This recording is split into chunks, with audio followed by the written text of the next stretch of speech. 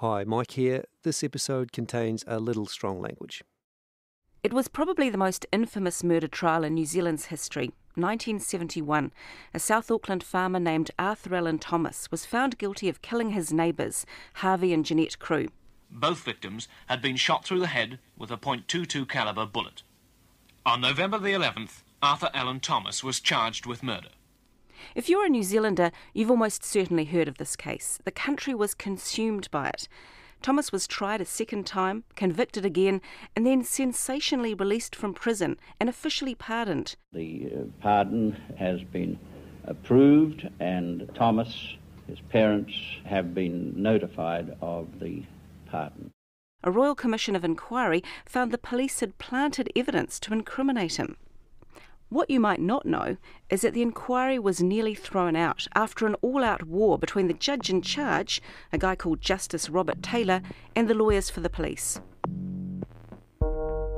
Taylor was a gruff Australian. He would snap at the lawyers for the police, telling them to sit down when they tried to object, and even suggested that officers giving evidence were lying. The police lawyers did not like this, and it led to some pretty serious clashes. Things got so bad that at one point, Taylor said the lead counsel, John Henry QC, was, quote, thick in the head. With that, Henry and his team walked out. Soon after, papers were filed in the High Court asking for the commissioners to be dismissed on the grounds that Justice Taylor was biased.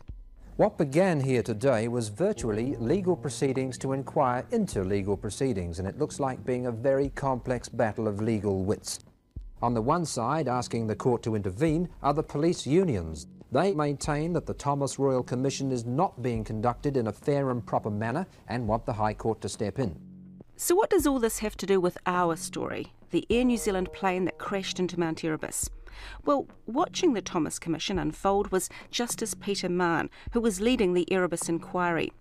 The two commissions were running at the same time. The reason Mahon was paying close attention was because he had a similar problem to Justice Taylor. He was having a hard time believing some of the evidence he was hearing from Air New Zealand about why the crash was the pilot's fault and not the airline's. Mahon later wrote that there was, quote, an air of profound disbelief in the room as some of the evidence was given. He didn't fancy being sued like Justice Taylor had been. That action failed, by the way. But one day, when the commission was adjourned, Mahon had a quiet word in his chambers with one of Air New Zealand's lawyers. Mahon told him that maybe he could let his client know that some of its evidence wasn't coming across very well. And so Mahon left it at that. Satisfied he'd given Air New Zealand plenty of warning about its problems, but he kept himself above the fray. In fact, this decision to have a discreet meeting was the beginning of the end of Peter Mahon's career as a judge. He just didn't know it yet. I'm Katy Gosset. And I'm Michael Wright. From Stuff and RNZ, this is White Silence, a podcast about the Erebus disaster. We have located the wreckage. We have located the wreckage of the ABC. There appear to be no survivors. There appear to be no survivors. Elizabeth and I were both interested to know where he was going to go the next day. He didn't mention Erebus. The description I heard in this court was so different to my recollection that I wondered if in fact I had attended the same briefing. It's a woeful story, isn't it? It's not a good story.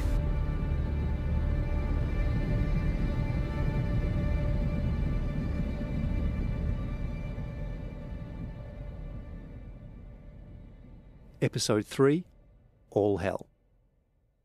It was supposed to be a simple job. When Peter Mahon opened the Erebus Commission in July 1980, he thought it would take a couple of months. He'd read the Chippendale report, which mostly blamed the pilot, and figured he would more or less rubber stamp it and move on. Instead, it became a monster. Two bitterly opposed sides emerged and the evidence dragged on and on. Mahon's deadline to report back to the government was October, but he had to extend that 4 times to hear everything. When it was finally over, it was 1981. There had been more than 50 witnesses, nearly 300 exhibits, and more than 3,000 pages of evidence. Now, a royal commission isn't a trial. There's no prosecution or defence or verdict, but anyone watching the Erebus Commission could have been forgiven for thinking that's exactly what it was. It was held in a big boardroom at the Auckland Regional Council offices on Hobson Street. Justice Mann, white-haired and lantern-jawed, sat at a long raised bench above rows of lawyers at tables covered in paper. There was a witness box on his right and a public gallery at the back. Stand up, please. When Mann walked into the room, everyone stood up. The only things missing were some wigs and the regalia. Other than that, it looked just like a courtroom. And inevitably in a court, battle lines get drawn. On one side was Air New Zealand and the Civil Aviation Division, the old government air safety watchdog. They argued the crash was the pilot's fault for flying too low without being certain of their position. On the other side were the lawyers for the estates of those pilots and the pilots' union, known as the Airline Pilots Association, or ALPA. They said Captain Jim Collins and First Officer Greg Casson had been badly misled by the airline and shouldn't be blamed for anything. This episode is about the Royal Commission, the evidence that was heard, and how it became a partisan battlefield. But if we tried to tell you about all of it, even just to summarise it, we'd be here for days. The transcript of everything that was said is nearly 2,000 pages long, and despite the bitter dispute we just laid out, a lot of it is really boring. Long, convoluted questions that sound like, that 77(1)B requires a demonstration to the operator, with answers that sound like, Air New Zealand corrected the shortcomings in the route clearance unit and asked for a further appraisal of the unit. The Erebus story is complicated enough without making you listen to all of that. So instead, we're going to focus on 3 key areas of evidence. One of those was the altitude that the Air New Zealand flights flew in Antarctica. This came up on the very first day of the commission. The first witness was Ron Chippendale, the chief air accident investigator. You'll remember him from the last episode. His report on the crash pointed the finger at the pilot. The report says the probable cause of the accident was the decision of the Air New Zealand captain, Jim Collins, to continue the tourist flight at low level in poor visibility when the crew were not certain of their position. At the commission, Chippendale was asked about reports that a week or so before the crash, an aircraft had been seen flying at 1,000 feet above some glaciers in Antarctica. It was never confirmed if this was an Air New Zealand plane, but the rumour had made its way to the airline because 1,000 feet was really low, way under the minimum safe altitudes that Air New Zealand had set for its Antarctic flights, 16,000 feet and one tiny area of 6,000 feet.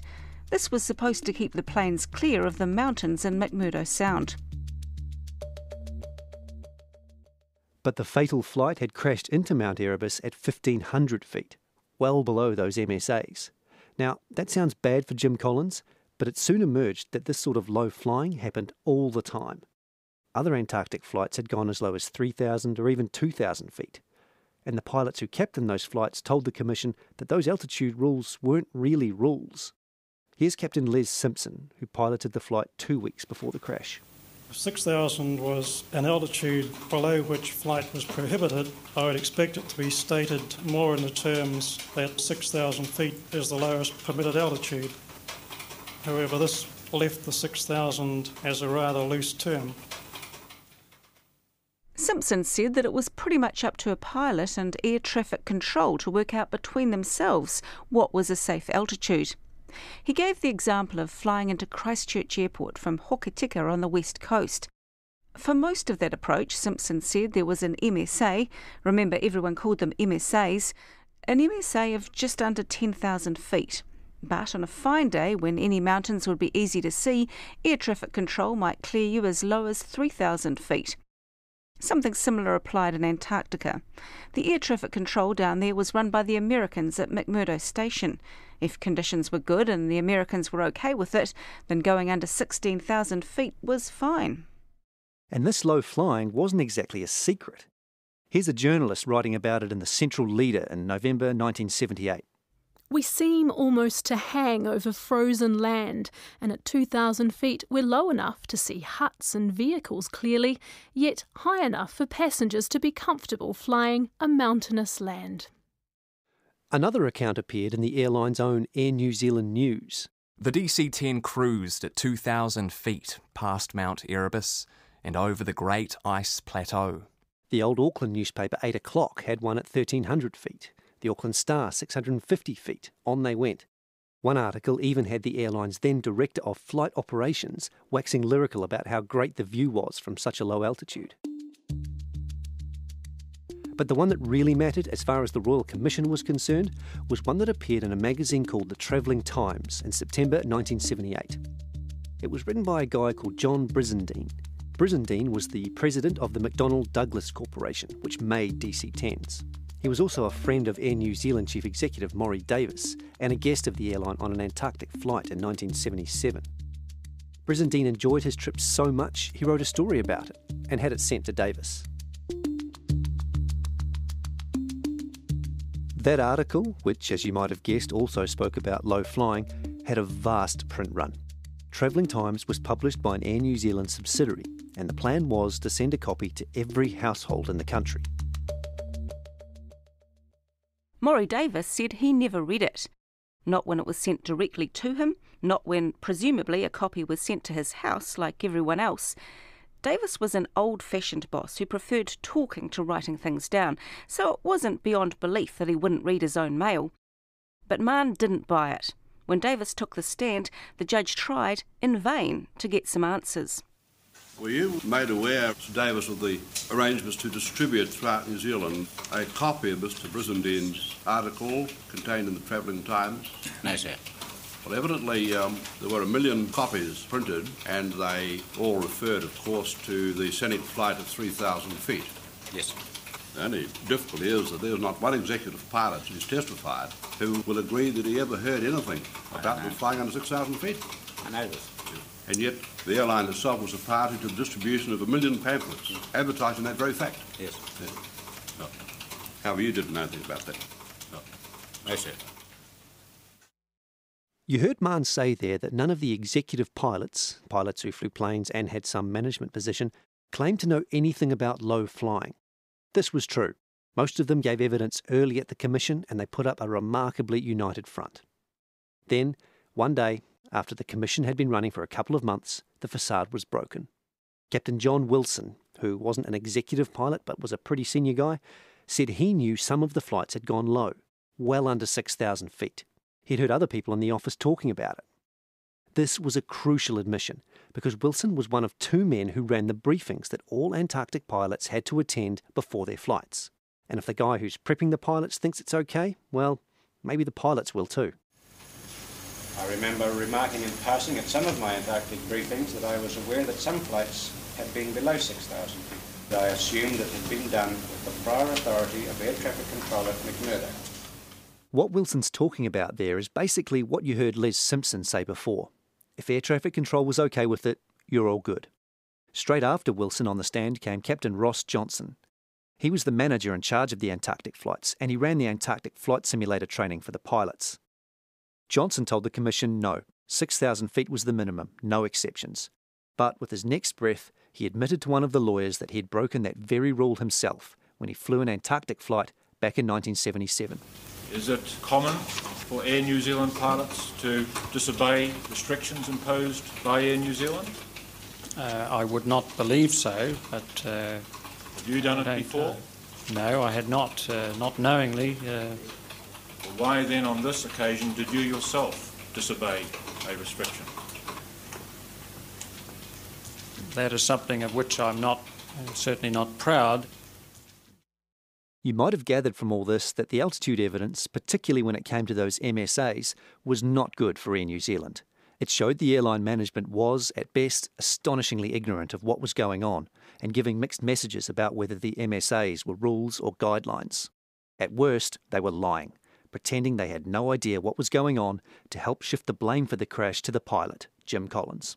And you might also have gathered that by this point, Air New Zealand had split into 2 very clear sides. It was management versus the workers, and the divisions ran deep. There was a them and us. Started right from the beginning, and it was started by the company. That's Arthur Cooper from the last episode. He was one of the pilots who transcribed the black box recording from the crash. He was also a union guy. He sat through the commission as an observer. You had the councils, Lloyd Brown, etc., for the company, And they were sitting there, and they had the comfortable chairs, and then the people like myself were down the back on a stool sort of thing. Now, Lloyd Brown was a QC and the lead counsel for Air New Zealand, which is probably why he had a nicer chair than Arthur Cooper, who was watching from the gallery. Brown was also a good friend of Peter Mahn's.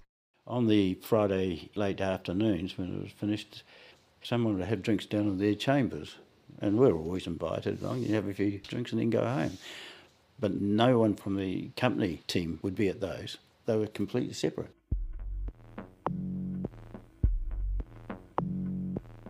But it wasn't just a matter of who had nicer chairs and who was going to whose Friday drinks. The division spilled into the hearings as well. That was the part of the adversarial nature of the Royal Commission. This is Kim Murray. In 1980, he was a junior lawyer at the Commission for the Civil Aviation Division, and he watched as the warring sides made life difficult for each other.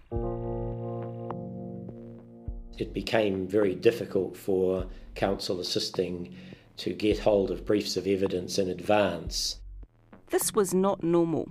Usually, at an inquiry like this, everyone gets to see beforehand what each other's witnesses will say, so they can work out what to question them on. Witnesses would go into the witness box and their written evidence would be handed out at the same time. The witness would read the brief of evidence and then be subject to cross-examination by counsel who may not have been as fully prepared as if they'd had the briefs of evidence in advance. Now, Murray said this was at least in part down to the pressures of this particular commission. There was a ton of evidence and a ton of information to organise, but the end result was each side was basically making it as hard as possible for the other to interrogate their witnesses. It was a very intense procedure that went on for a long time and was very adversarial at times and intense. Milton Wiley, Ron Chippendale's investigator from episode 2. He was at the commission as well. He watched on in a kind of awe. The pilots here are this group and the company's this group over here. And they were at sort of loggerheads. So it's hard to believe that they were actually the same outfit. I mean, they're all on the same team. I can't understand. The two sides even argued about the weather in McMurdo Sound at the time of the crash. We touched on this last episode when we talked about clear air whiteout. Remember, this is what is thought to have happened after Jim Collins took the plane down under a low bank of cloud just north of Erebus. Light then bounced off the white cloud above and the white sea ice below to blur the horizon and trick the flight crew into thinking that there was flat terrain ahead instead of a mountain.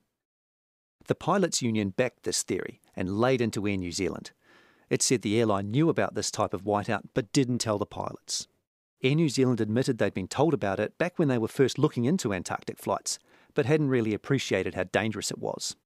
This argument did not go down well. Here's Milton Wiley again. The big problem was they never utilised the expertise they had. Those people who've operated down there on the Hercs, who worked for the company, they had that experience, and they could say that you get below that cloud cover, it's bad business because the light bounces around. Air New Zealand hit back though, claiming that maybe the weather around Ross Island that day wasn't actually very good. Now, there wasn't a heap of evidence to support this. A couple of meteorologists testified that the cloud was getting thicker and lower, and the plane may even have been flying in and out of it the closer it got to Erebus. And a Kiwi who'd been on an American chopper that landed near Erebus about an hour after the crash said it was snowing by then. But that was about it. 40 years later, this is a sore point for at least two other men who were there. Yeah, the name's Ted Robinson. This is Ted Robinson, an ex-cop who in the summer of 1979 was the deputy leader of Scott Base. A lot of his job back then was working the radio, and he would often be the one who picked up the call when an Air New Zealand flight was in the area. The pilots would actually want to talk to Scott Base or want to talk to McMurdo. This was a bit of a gimmick on the Antarctic flights. The pilots would get Scott Base on the radio, then patch them through to the PA system on the plane so the passengers could listen. 901, this is Scott Base, how copy?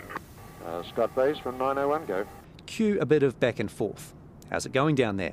We're having a good time. Weather okay? It's a very, very nice day indeed, and not a cloud in the sky, and temperatures getting up towards 0 Celsius. Couple of dad jokes. You must be having a heat wave almost with those temperatures. Sorry we can't drop you a newspaper. Classic.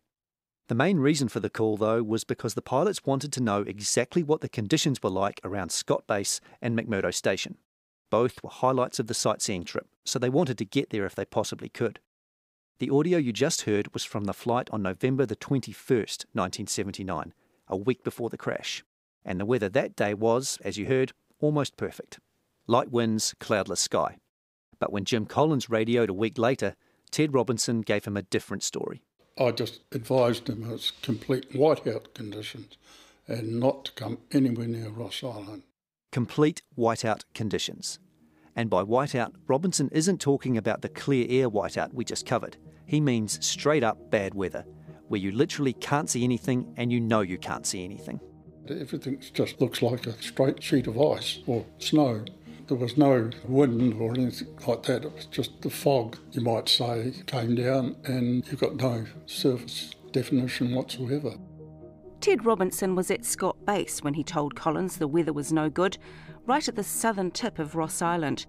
Mount Erebus and the crash site, they're both right in the middle of the island, more than 20 miles north. But Robinson knew the conditions there couldn't have been much good either.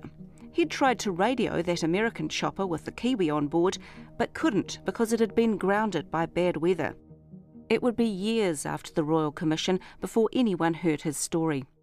I couldn't understand why I was never asked, because there's a lot of information that never came through. Robinson isn't alone here. Keith Woodford, the mountaineer we met in episode 1, he was never asked to testify either. He was on the west side of McMurdo Sound that day where it was sunny, and he could see the cloud over Ross Island.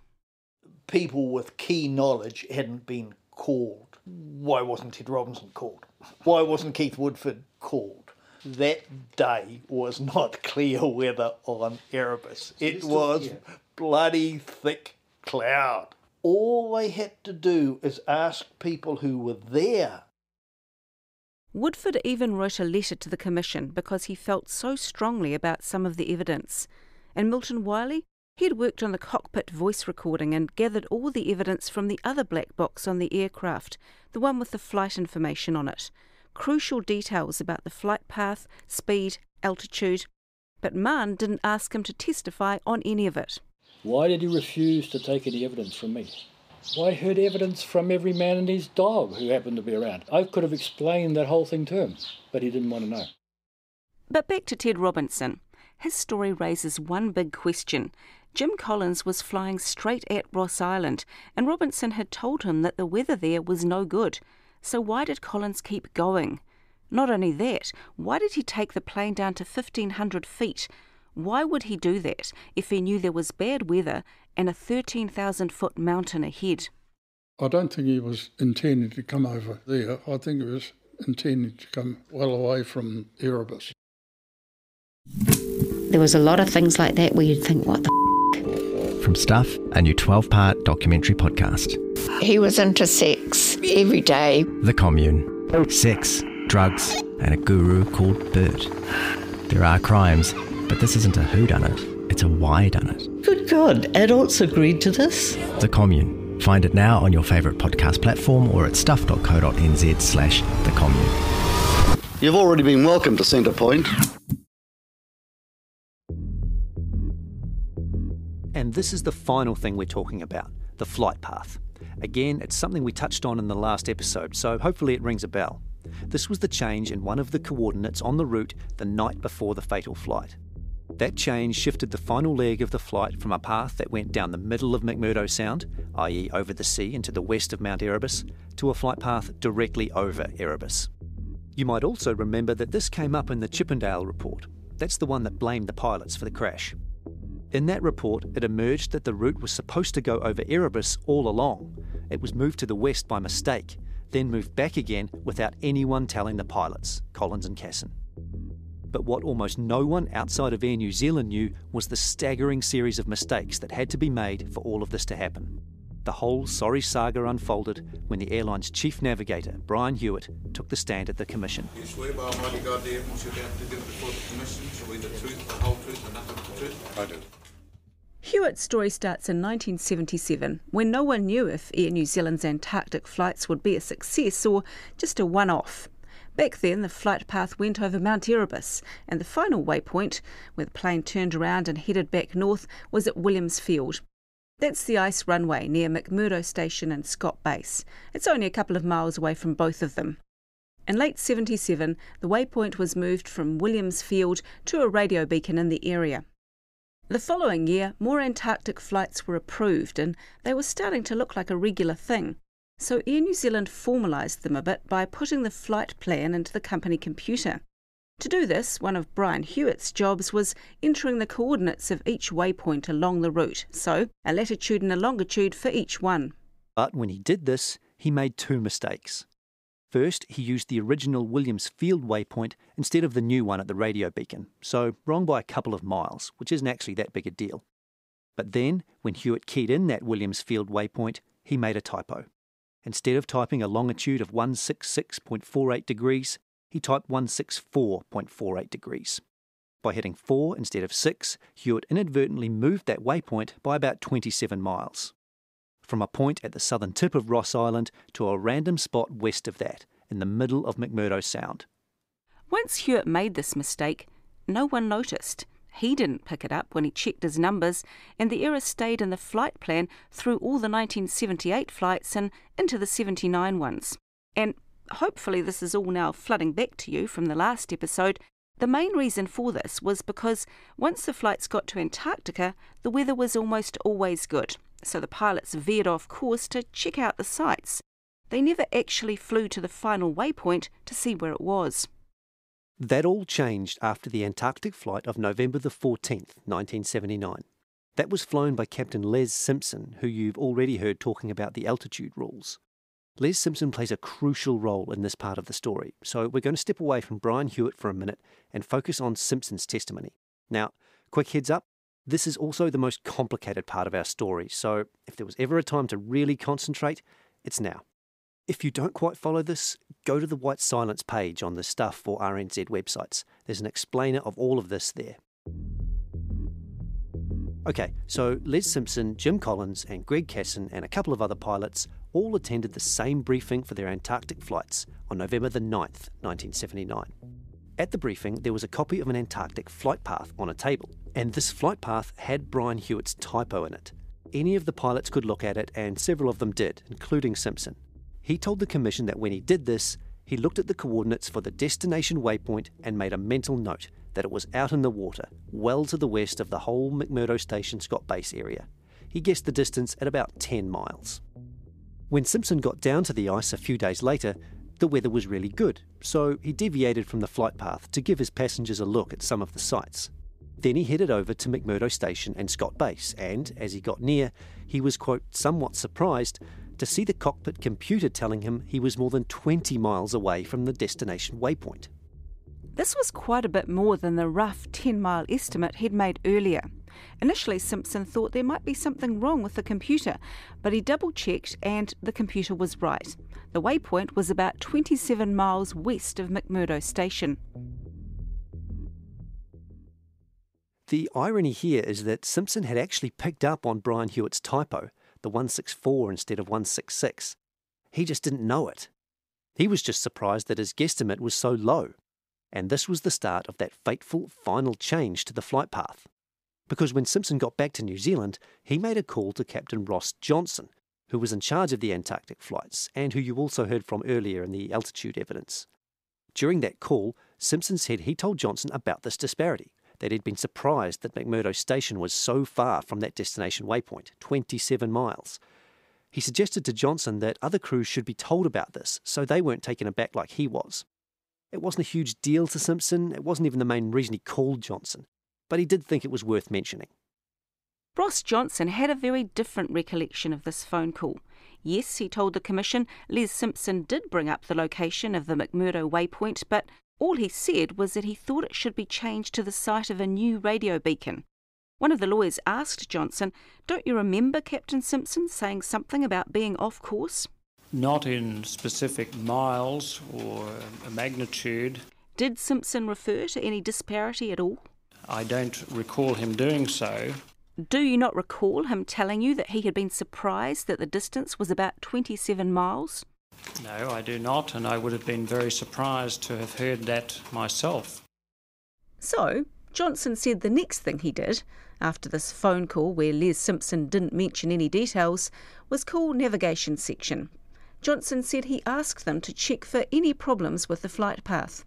But the two navigators who did this, one of them was Brian Hewitt, didn't actually check Simpson's real-world flight path. They checked an old version of the route, which still showed the original destination waypoint of Williams Field. That version didn't have Hewitt's typo in it, so they were never going to pick it up. What they did, though, with Johnson's approval, was decide that this Williams Field waypoint should be tweaked, that it would be better if it was placed at the site of a new radio beacon just a couple of miles away. It was sort of tidier to have the official waypoint plonked precisely on the location of a beacon that pilots were already using for other navigational reasons. And so, as you might have worked out by now, the navigators thought they were moving the destination waypoint by a couple of miles, basically nothing, so no need to tell the pilots. Keith Amies, another one of Air New Zealand's navigators, laid this out pretty well at the Commission. If I had seen Captain Collins that morning, I probably would have just said to him, even in passing, "Well, Jim, there's been a couple of miles change. It won't make any difference to the flight plan." Nobody knew that there was a 27-mile change. That last part is crucial. Air New Zealand's entire explanation for how this mistake happened was that nobody realised that their 2.5-mile change was actually a 27-mile change. If they had known, it would have been unforgivable not to tell the pilots. Watching on, Justice Mahon called it a remarkable sequence of errors. And he was right. In one excruciating exchange, Paul Davison, the lawyer for the estate of Jim Collins, took Brian Hewitt through all of the mistakes, one by one. This is a recreation from a TV documentary. You have told us you inadvertently pushed the wrong key. You agree that was an error or omission? That was an error. Failure by your section to pick the error in the McMurdo position. That was an error, was it not? That was an omission. All these errors, and in a company which in its nav section tells us we are dealing with people who check and cross-check and never assume anything. It's a woeful story, isn't it? It's not a good story. I suggest to you, for people whose job it is to be precise, it's a woeful story. That is your opinion, sir. Now, if things were already pretty bad between Air New Zealand management and the pilots, this was the point in the Commission where they completely fell apart. By now, it was late November 1980. What brought matters to a head was the evidence about that infamous briefing 3 weeks before the crash. That was the one where Les Simpson said he learned the route for the Antarctic flights was down the middle of McMurdo Sound. The other two surviving pilots who attended said the same.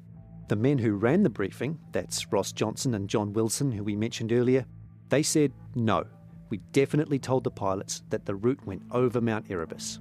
John Wilson was unequivocal on this point. At no time did I say anything other than the aircraft overflies Mount Erebus. Both sides couldn't be right. Les Simpson had a theory about why this was. He and the other pilots only heard the briefing once. Johnson and Wilson gave it several times. Possibly, unconsciously, each time they demonstrated, they inadvertently improved it somewhat. Simpson was saying that it wasn't that Wilson and Johnson were lying, more that they'd convinced themselves that they'd said things they hadn't. Wilson's evidence, Simpson said he didn't have a massive problem with. Johnson's evidence, however... The description I heard in this court was so different to my recollection that I wondered if in fact I had attended the same briefing. From here on, it was pretty much daggers drawn between Air New Zealand management and the union. Justice Mahon called it sustained hostility. It was about this time that he met the Air New Zealand lawyer in his chambers to pass on his concerns that some of the airline's evidence was looking a bit sketchy, a decision that would cost him dearly. Arthur Cooper was also bothered by what he heard. Remember, Cooper was a union guy and pro-Collins. but he was also an Air New Zealand employee, and he had no desire to see the company become a laughingstock. The case for the company was getting, shall we say, fractured. It was starting to become a bit of a joke. Cooper and a colleague decided to go and see their boss, Chief Executive Maury Davis. Cooper wanted to warn Davis that the company was looking bad, and also suggest that he send someone to attend the hearing every day and keep Davis updated.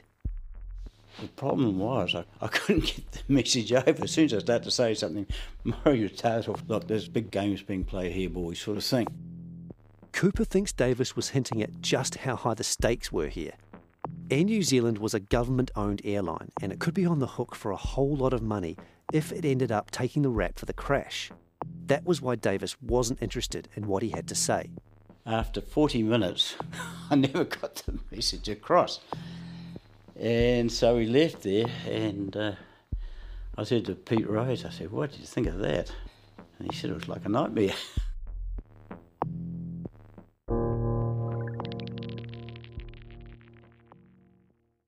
Davis's response wasn't a one-off. He could be abrasive, especially with the media. He was short and stocky with thick black hair, and he wore glasses with dark, chunky frames. The actor Ian Mune, who would later play him on screen, once said looking at Davis was like looking down the barrel of a gun. So when the chief executive took the stand as the very last witness at the commission, he doubled down and delivered an impassioned defence of the company he had worked for since he was 16. I believe that the planning that went into the Antarctic operation was appropriate to the mission that we had in mind. Some errors occurred. I cannot accept that the company planning activity in the matter of the operation, in principle, was inadequate for the task. You might be thinking at this point that all this is sounding pretty bad for Air New Zealand, and yeah, that's fair. But it's not the end of the story. Because while Air New Zealand had made some serious mistakes, all that evidence still had to be put into the context of the crash. At the end of the commission, the last thing the lawyers did was present their final submissions, sort of like closing arguments, and they all hinged on one question. Did Jim Collins do the right thing? Air New Zealand said no, and their reasons for this boiled down to those three areas of evidence we looked at: altitude, weather, coordinate change. Now, sorry for butting in here, but to tell you about what Air New Zealand said in closing and what the other side countered with, we need to tell you about one more slightly complicated thing. Much was made during the commission of the fact that Jim Collins was flying VMC when the plane crashed. Collins said this on the black box transcript over and over again. VMC stands for Visual Meteorological Conditions, and it basically means that you are flying using your eyes. It means the weather conditions, especially visibility, are good enough that you don't need to rely on your instruments to know where you're going. You can find your way by looking out the window and seeing what's there.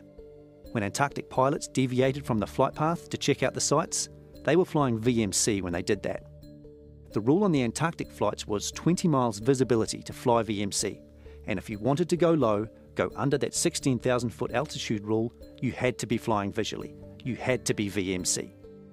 Now, on Les Simpson's flight, that was no problem. The weather was almost perfect. But Jim Collins, as we know from the weather evidence, was flying toward a thick bank of cloud. And the black box transcript showed that as he approached that cloud, he radioed the American air traffic control at McMurdo Station and was told that conditions were cloud down to 2,000 feet, some snow showers, but otherwise good visibility of 40 miles. OK, got that? Now let's go back to Air New Zealand. They argued that after Jim Collins got that weather update, he made a crucial mistake. While flying VMC, he assumed he knew where he was instead of being certain of where he was. Here's how that happened. As well as giving Collins a weather update, the American Air Traffic Control said to him, "You can come down to an altitude of 1,500 feet, if you like, on a radar letdown." This meant that air traffic control would use radar to get a lock on the plane and monitor the descent, so it knew exactly where the plane was the whole time. The pilots were pleased about this. It was basically a free escort, so they said, "Yes, we accept your offer." On the black box, Collins even said something like, "That's what we want to hear." The radar letdown never happened. Radar works on line of sight, so if you're a pilot and you want a radar lock and there's something in between you and the radar, you won't get a connection. and the closer the plane got to Ross Island, the bigger an obstacle Mount Erebus became. Line of sight affected the radio as well. For almost the entire last half hour of the flight, the plane was talking to air traffic control on HF radio. HF radio doesn't need line of sight to work, but the pilots were trying to make contact on the better quality VHF radio, which does. But they couldn't get a connection because, again, Mount Erebus was in the way.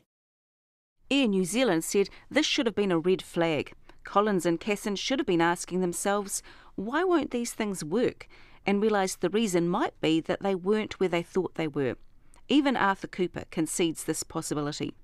I went through with the CVR, corporate voice recorder, and every time something was done, I put myself in that position and I could say, can I fault that in any way? And I couldn't, right through. It could not fault anything. The only question would be when they got broken up on the VHF, it could have jilled something, say, shit, this isn't right, this is not working out. So without radar or VHF radio, if Jim Collins wanted to go below 16,000 feet, he had to do it himself, VMC. And that was what he did. He told Air Traffic Control, I'm VMC and I'm descending. Air Traffic Control said fine. If Jim Collins was flying visually, no problem. He can see where he's going. So Collins took the plane down. This was about 15 minutes before impact. He had to keep clear of the gathering cloud to stay VMC, so he did a couple of 360s as he descended, then turned back to the south when he was low enough to get under the cloud at 2,000 feet. Then he pulled a knob in the cockpit for nav select, which, for us amateurs, basically means a kind of autopilot. It tells the plane to follow the flight path programmed into the computer. You probably know where this is going. Jim Collins, just like Les Simpson and every other pilot who attended that infamous briefing, must have believed his flight path took him down the middle of McMurdo Sound, west of Ross Island. That was why he pulled the nav select knob to lock onto that route. In fact, he was heading directly at Ross Island and into a clear air whiteout with the illusion of nothing but flat terrain ahead of him. Air New Zealand said that was bad airmanship. Quote, "It is fundamental to any descent below MSA that a pilot is required first to be certain of his position." And if you're flying VMC, certainty is not, I was briefed that my flight path went down the middle of McMurdo Sound. Certainty, under VMC, means seeing an obstacle, like a mountain, with your own eyes and not flying into it. Here's Milton Wiley again. They put themselves in a situation. What do we used to say about an expert pilot is one who puts himself in a position that doesn't require his extreme skill to get out of, or something like that. Right? He found himself in a situation. He's flying around at 260 knots, which is quite fast, at 1,500 feet, below the cloud base, in an area he'd never been to before, in the vicinity of a 10,000-foot mountain that he knew was there and didn't see. And then he used the area navigation system. That's the nav select function we just mentioned. Then he used the area navigation system to find his way out, not knowing, of course, that it was going to take him through the hill. Now, you have to put those things together and say, would that be good airmanship? Air New Zealand said no. Yes, we screwed up on the flight path change, and yes, we screwed up not telling the pilots about whiteout. But Jim Collins still shouldn't have been misled.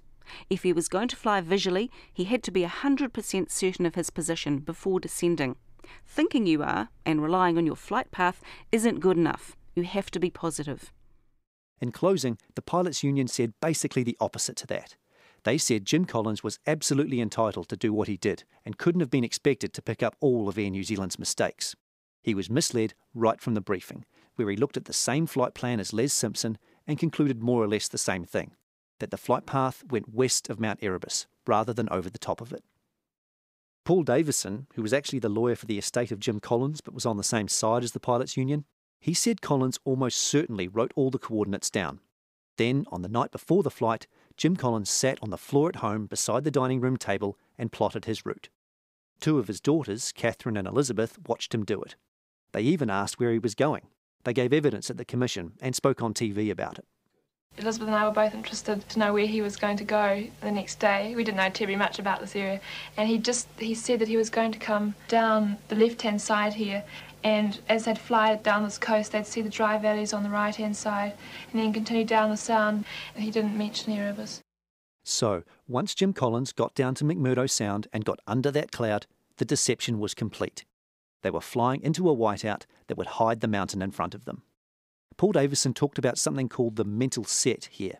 This was the idea that the pilots looked at the bits of land they could see under the cloud and convinced themselves it was something else.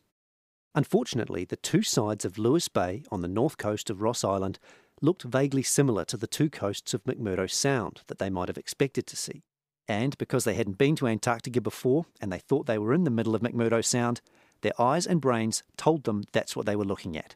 Essentially, it would have taken a huge amount of counterintuition for the pilots to flip all that on its head and say to themselves, no, we're not in McMurdo Sound. We're in Lewis Bay and we're heading straight for Mount Erebus. And so, Alper said, because he had plotted his route the night before and because visibility was excellent when he started to descend, Jim Collins was perfectly entitled to take the plane down to 1,500 feet. This happened slowly. He started descending about 15 minutes before impact, did those two big 360s, and bottomed out at 1,500 feet, with about 90 seconds to go. And even then, with the flight path change and the whiteout working against him, Jim Collins sensed something was wrong. With 60 seconds to run, he said, actually, those conditions don't look very good at all, do they? 30 seconds later, flight engineer Gordon Brooks said, I don't like this. Almost straight away, Collins said, we're 26 miles north, we'll have to climb out of this. He and Casson spent the next 15 seconds discussing which way to turn. If they hadn't done that, if Collins had just decided to climb and done it immediately, they probably would have missed the mountain. The ground proximity warning system sounded 6 seconds before impact. The crew stayed calm. Flight engineer Brooks called out their altitude, 500 feet, 400 feet. In the final second, Jim Collins called for full power.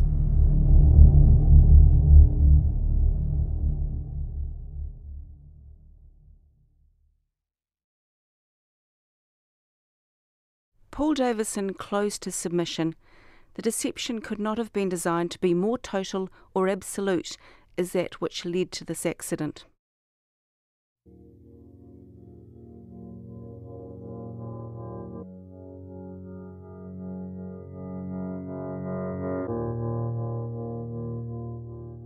With that, Peter Mahon retired to write his report. It was January 1981. 3 months later, in April, his son, Sam Mahon, an artist who lived in a remote cottage in North Canterbury, got a phone call. My mother said that he was coming down. He had finished this great deal of work and he was coming down just for a break. He stayed at my cottage and it was very primitive. All I was doing was painting and hunting and fishing, that was it. One cold autumn evening, Sam and his father went duck shooting. Peter Mahon's Erebus report, where he would declare who was to blame for the disaster, would be released to the public the next day. We stood there and it was windy, I remember, the water was rough and the willows were bending, and he lit a cigarette and he was staring out across the water, and that's when he said, tomorrow all hell's going to break loose. I think the reaction was that this was a pretty stunning set of findings. I had sleepless nights thinking about it. I couldn't let it go. What we are going to do is get this thing tidy one way or another. That's next time on White Silence.